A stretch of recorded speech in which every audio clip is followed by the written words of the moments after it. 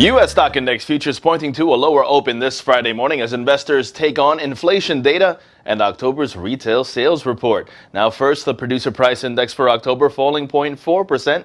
This after falling 0.5% the previous month, while October retail sales showing an increase of 0.1%, below expectations of a 0.3% rise. Now in the forex market, the U.S. dollar, that turns bearish this morning with the euro dollar 0.7% lower, 107.33.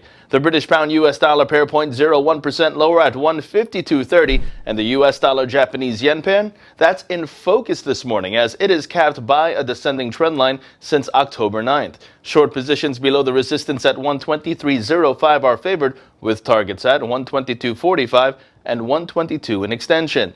On to precious metals continuing to see negative trade. We first begin with gold, which is capped by a descending trend line. The relative strength index for gold is mixed, and short positions below 1090 are favored, with targets at 1075 and 1072 in extension. And lastly, silver 0.14% lower, 14.20 a troy ounce. And don't forget to follow Trading Central on Twitter at Trading Central for all of your forex market updates. And for Trading Central Web TV, I'm James Sweeney.